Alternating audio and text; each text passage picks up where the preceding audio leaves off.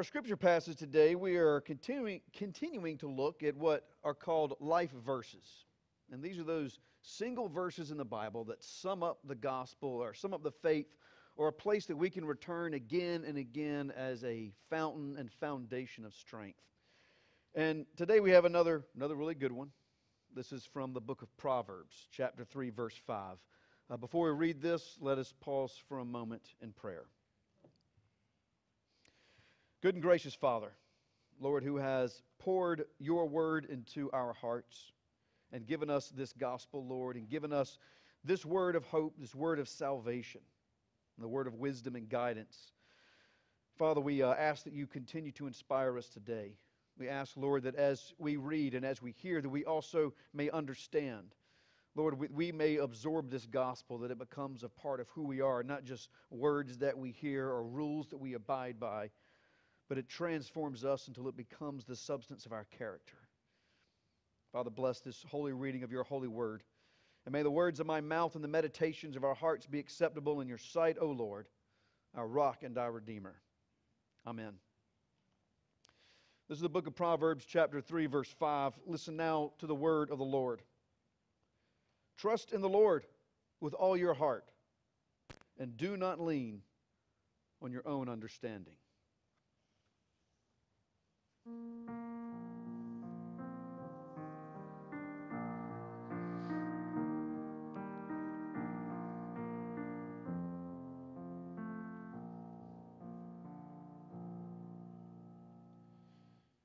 This is the word of the Lord. Thanks be to God. What does it take to trust a person? I mean, what does it take to really trust a person? I don't mean just trust that they're not going to run you over on the road or poison your food. I mean, give them a trust of something really important, like with a lot of money. What would it take to trust a person? What does it take for you to give, I guess, what you could call a whole heart trust in another person, where you could hand over to them a sizable chunk of your fortune and have no worry at all that it will be taken care of? So I want to give you a few scenarios. And I want you to give me by a show of hands whether or not you would trust this person with the money they're asking for. And by this, I think we're going to break down what it means to trust a person and the elements that go behind really trusting somebody, okay? So I'm going to give you these scenarios. Scenario one, all right, you get an email from a Nigerian princess, okay? Yes, she has lost her throne, and she is now poor and penniless. And the only thing that keeps her from accessing her family's vast fortune that they've made over many, many years is a $10,000 court filing fee. And if you would give her this $10,000 court filing fee, she will share with you the abundant treasures of the Nigerian throne. All right, show of hands. Who would give their $10,000? No, oh, one. Okay, good. Bill. We're going to have to talk later. I'm glad. You're right. Delete that email every time. Delete that email, okay? The problem is we don't even know if that's who it is. I mean, it's probably some guy in his basement in Baltimore. You know, don't give him his money. Okay, scenario two. A person you know comes and asks you for an investment, a $10,000 investment that they say is a sure bet, right? They promise, and within 2 years, I'll probably get you 100, 200 grand. That's how good this investment is. Now, you know this person. You know that they've actually had experience investing, but you also know they've just gotten out of jail for embezzlement and fraud. All right, show of hands. $10,000. Who would go for it? Good. That's the right answer. That is the right answer. You're not sure you can trust that guy.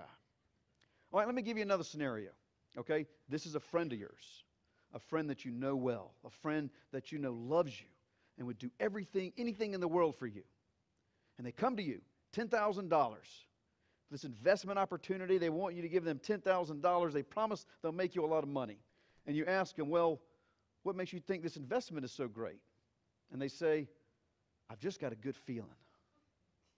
My gut tells me this is a good investment. All right, show of hands. Anybody? Anybody invest in that? Maybe somewhere you want to help them out. You probably feel bad. You say no, but I'm sorry. I don't know enough about it. Okay, another scenario. Same friend. He loves you. Do anything in the world for you. Asking for $10,000, this surefire investment, and he shows you all the research he's done. The company's got a great portfolio. They've got a good business plan, a great model, and they're a new up-and-coming technology company working with renewable energy, and it's been a proven renewable energy source. It could change the whole market. The only thing is, your friend's never invested before. But the research looks good. All right? Show of hands. Now, seriously, who would think about giving him the $10,000 here? Gosh, y'all are a tough sell. Man. All right, one more. Let me see if I can get you now. Okay, a good friend. This is a good friend of yours. You love him. You know this friend would do anything.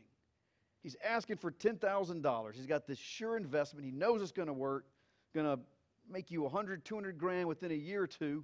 He's got the portfolio. He's got the information. He's got the research. It looks great as far as you can tell. And he's been investing for 10 years. In the last 10 years, he has never made a bad investment. He's always made money, every time. All right, show of hands now. Who would give him the $10,000? All right, so now we're getting somewhere. Now we're finally trusting somebody. And I think that's what it takes to trust. I mean, if you give me this hypothetical person, and they were actually real, never made a bad investment, and promising me this, not only would I give them whatever money I had, I would go find some more money to give them in order to be able to invest. That is a good opportunity, and that is a person that you can trust. See, this fifth person, though, they have fulfilled all the requirements that go into trusting somebody with your whole heart. A big, capital T, trust. See, and a big trust is going to be made up of a bunch of smaller trusts. And if you can fulfill these requirements for the smaller trust, that's when we get into a big, whole heart, capital T trust. And if you look at these scenarios, we touched all of these. The reason why you didn't trust the Nigerian princess, you didn't trust her identity. You didn't know if she was who she said she was. And that's that first element we have to have in trust. To trust with our whole heart, you have to trust their identity. Now the second person, the criminal, you knew their identity, but that was part of the problem. You actually knew their identity. You knew this person, but what you didn't trust was their intentions, because they had a criminal record. You had no idea what they were going to do with your money as soon as you handed it over to them. So you have to trust their identity. You have to trust their intentions. Now, when your friend asked you for money, you trusted his identity, you trusted his intentions, but he didn't know what he was talking about. He had no knowledge. So to trust with your whole heart, you have to trust in their knowledge as well. And finally, the one person we did trust, but might have sold it for us, is that last person could do everything that he promised to do. He had a proven track record of his ability to take a little bit of money and turn it into a lot. We'll call that one power. He had the power or the ability to do what he said he was going to do. And at every time we have a big trust of somebody, a big whole heart trust, we've got to have all four of those criteria. I mean, think about that, whether it's a doctor who's about to do surgery on you, or a plumber who's going to come, get in your house and just mess up the pipes, or build a house, or the dentist who's going to work on your teeth. You got to trust their identity, that this is a real doctor, not a fake doctor. You trust their intentions, that when you're asleep on the operating table, they're not going to start removing organs. You trust their knowledge. They've actually been to medical school and they know what they're talking about. And you trust their power. This doctor is actually able to do what he says he's going to do. This is what trust is made up of. Trust of their identity and their intentions and their knowledge and their power. If we find someone who's got all four of those, that is a person that we can trust. Now, I say that today because our passage, our life verse, is a passage about trust. And this is a really good verse. All of them are good. All of them are really good. But this is one that I find the most important because it's also a practical verse. A lot of the other verses that we've talked about already are very theological verses, and they teach us something very important, and we can translate that into a practical living, but this one is just immediately practical. And the book of Proverbs is a good practical book. If you want to know about how to live life well and to especially live life faithfully, Proverbs has got some great advice. And they give you some good advice today. Chapter 3, verse 5. Trust in the Lord with your whole heart, or with all your heart, and do not lean upon your own understanding. Trust in the Lord with your whole heart, and do not lean on your own understanding. Now, when we say this out loud, it's a no-brainer, right? Trust in God. Of course, we're going to trust God. Who else could we trust more than God? If you look at those 4 criteria of trust, He's got them all. He's got the identity. He's God. He's got the intentions. We know He loves us. He's got the knowledge. In fact, He knows everything. Everything there is to know. He knows it. And power. Who has more power than God? The power to create a universe with a single word. That is somebody we can trust. It's someone we can trust with our whole heart. And we do that all the time, right? All of us completely trust God with absolute and total abandon. Yeah? Not always. Not always. And it doesn't make sense when we think about it, because we should trust God. In fact, there's no one we can trust more than God. Then why do we have such a hard time with it? Why do we struggle to trust God when we know we can trust Him more than any other being in the universe? Yeah, I think it's the second part that gets us hung up. I think that trust in the Lord with your whole heart. Okay, I got that. It's and do not lean on your own understanding. That's where we get trouble.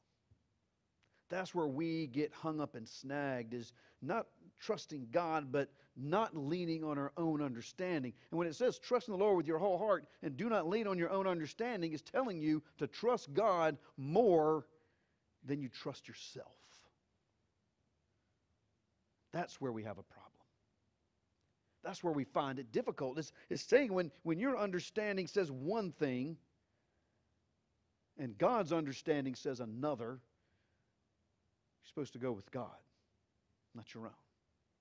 When your own eyes tell you one thing and your trust of God tells you something else, you're supposed to do what trust God says, not what your eyes say.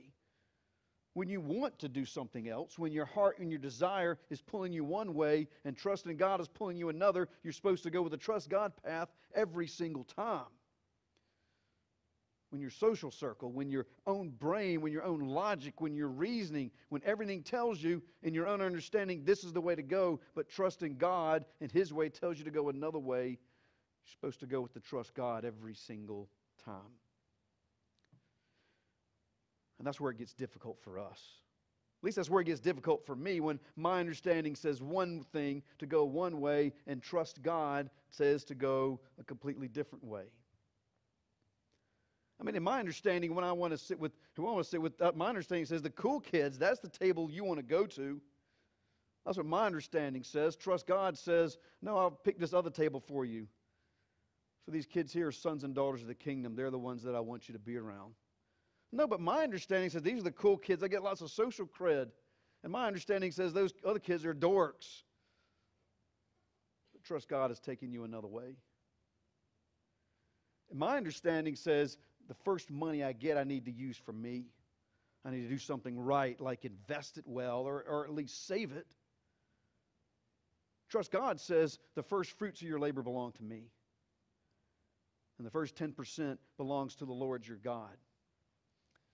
My understanding, when I see an injustice happening, my understanding says, keep your head down and just keep walking. This doesn't involve you. It's not your problem.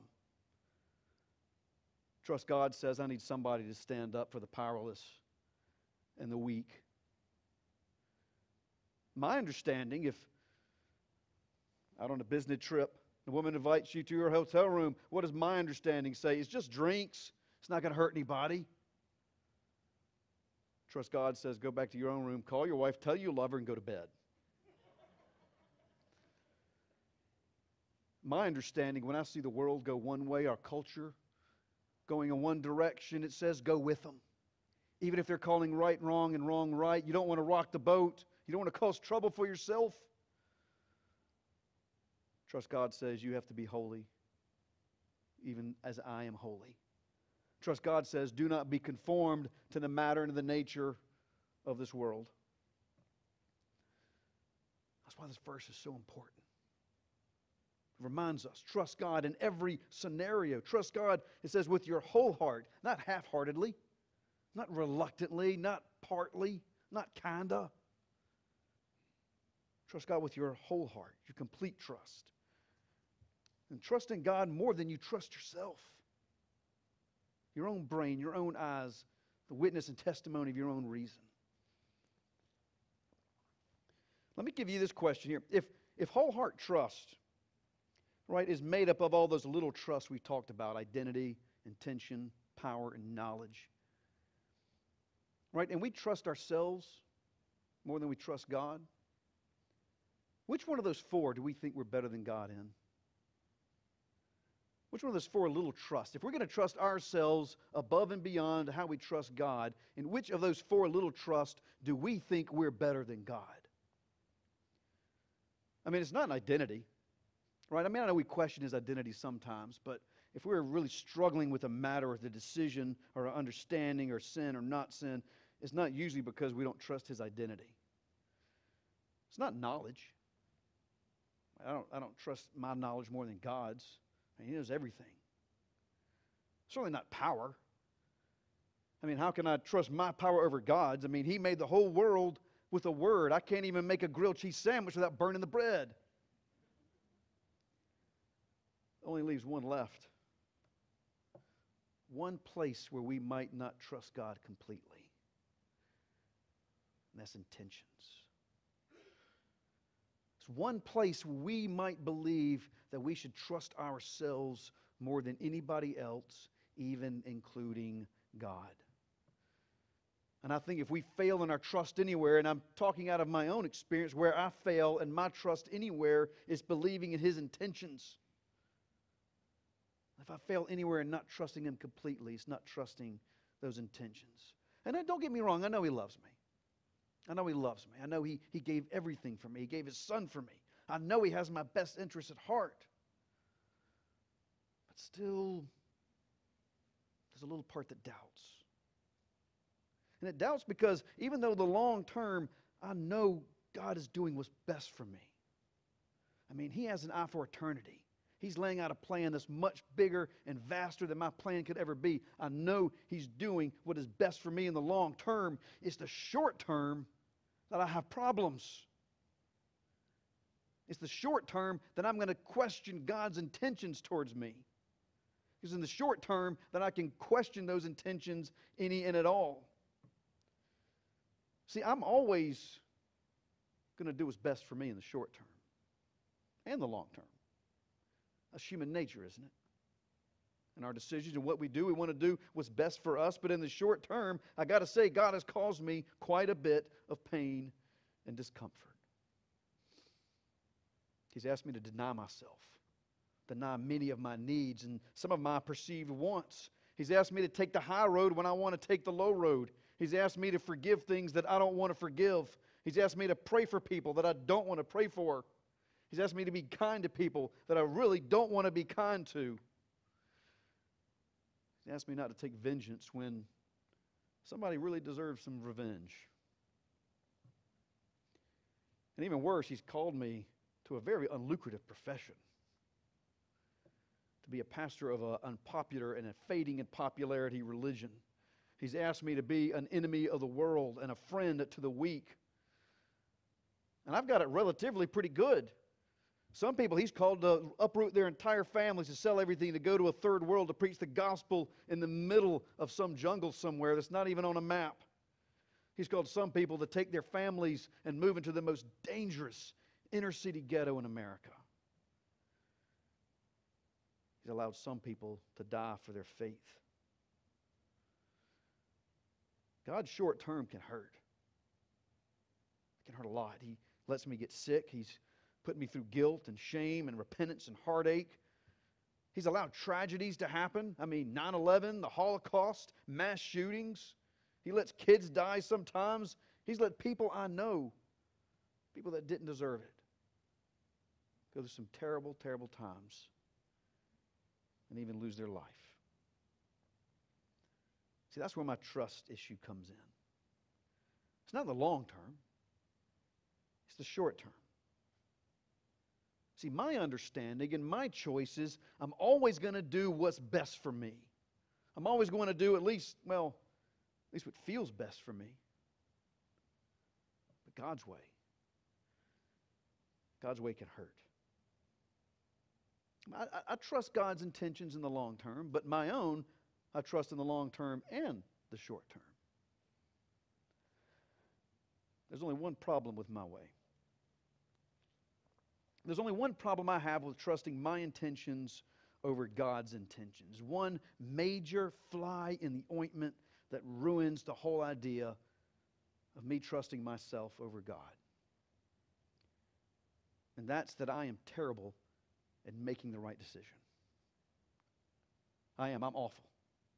I am awful. I almost cannot make a good decision on my own. Left to my own devices, left to my own understanding, even though my intentions are to do what is best or profitable or what feels best for me in the moment, I continually fail.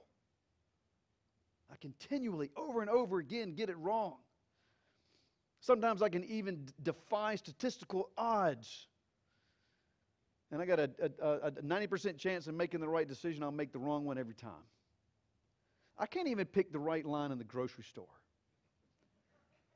I can't. You get 3 lines, and this line's got 4 carts full of groceries. This line's got 4 carts full of groceries. This one has 2 people with 2 items apiece. Right, I'm going to pick that one. It's the wrong one, because that one, as soon as I pick it, becomes the slow line. Happens every time. Oh, this rang up $2.99. It's supposed to be $2.89. Are you sure it's supposed to be $2.99? I've got the special right here. You want to see the paper? Well, let me see. Oh, you're right. It is $2.99. I'm going to have to go get a manager. I can't change this on my own. While you're at it, can you give me a pack of cigarettes? Well, let me find the key to the cigarette case. Every time. If you're in a line at the grocery store, don't get in my line. Just get another one, and it will be faster than the line I'm in. I promise you that. Chronically fail at doing what I think is best for me. See, I think I know what's best for me, but if I'm being honest, and let's not lie to ourselves, I don't know what's best for me. I really don't. Ask yourself this question. How many times have you gotten exactly what it is you wanted, only to regret it later? I know I've done it. How many times have you actually worked for something or even prayed to get something, and then when you got it, decided this is not what you wanted after all? And that might have been one of the biggest mistakes of your life. Me. Done it a lot of times. Because the truth is, I don't know what I need. I don't know how the future is going to unfold. I don't know how this plan of God is going to work, and then what's supposed to happen at the end of it anyway. Maybe that long line at the grocery store, maybe that's where you meet your future wife or your future husband, as the case may be. Maybe you think you picked the wrong road because that route got you in a traffic jam, but the other one would have ended in an awful car accident. You don't know. Maybe you were passed over for a promotion, but what you didn't know is that job would have had you working so many hours, you would have missed out on some critical years spending with your children that you never could have gotten back. Sometimes you just have to trust God. And you have to trust Him more than we trust our own understanding. And if we're honest with ourselves, it's not like He's got us going from one misery to the next. Yes, He puts us in some very uncomfortable positions. Yes, we hurt sometimes. Even if we believe in Him, we hurt. But overall, I've been very blessed. And if you look back at your life, you will see overall you have been blessed too. And there is a huge blessing waiting for all of us if we can trust God with our life. You know, this verse here, 3:5, is followed by a promise. What I read to you today was trust in the Lord with all your heart and do not lean on your own understanding. Verse 3:6 says, in all your ways acknowledge Him, and He will make straight your paths. The path of God does have many trials. But what path doesn't? What path doesn't have its share of hardships? But trust in God. Acknowledge Him as God, and He will make straight your paths. You will know the road that you are walking is the path of God. My friends, He's got the identity. He's got the knowledge. He's got the power. Now it's time to trust Him with His intentions. Trust the path that God has given you. He's given it to you, and He's given it to nobody else. The path is going to have its ups and downs, and it's going to have its share of pain and hardship. But this is God's path, and it is the straight one. Trust in Him with your whole heart, and you will find that this is the path, the only path that will lead you home. To God be all the glory forever and ever. Amen.